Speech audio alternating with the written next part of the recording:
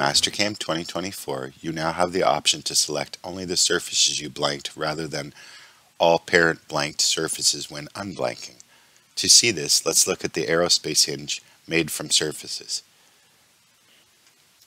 So in this example, this is an aerospace hinge, and if we go into blanking, I blank a bunch of surfaces. You say okay to that. Now there's holes in the part. Now if you wanted to unblank those surfaces, it makes it nearly impossible to figure out which surfaces because they're all overlapping, and you can see there's trimmed and untrimmed and all over the place. So if we exit out of that, I'll just hit escape to come back to the regular screen.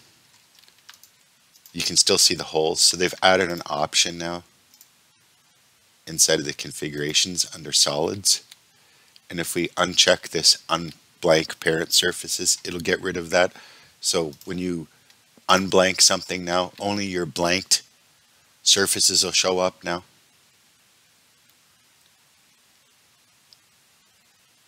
Instead of the whole parent surface coming. So now when we unblank, we only get the surfaces that we've blanked previously, instead of seeing the whole parent surface. And that's a new addition to 2024.